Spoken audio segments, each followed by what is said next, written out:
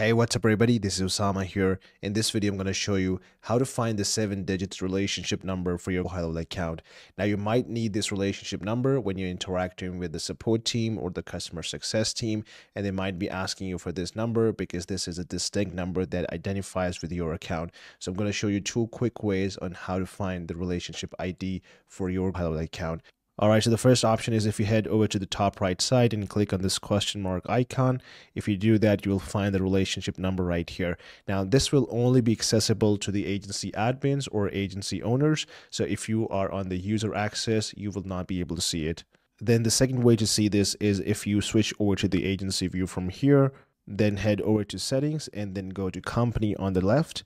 And then if you look towards the right, you can find relationship number right here as well. So feel free to copy this, and this will be required for interacting with support teams or success teams. So if you give them this number, they will be able to easily identify your account and then help you better.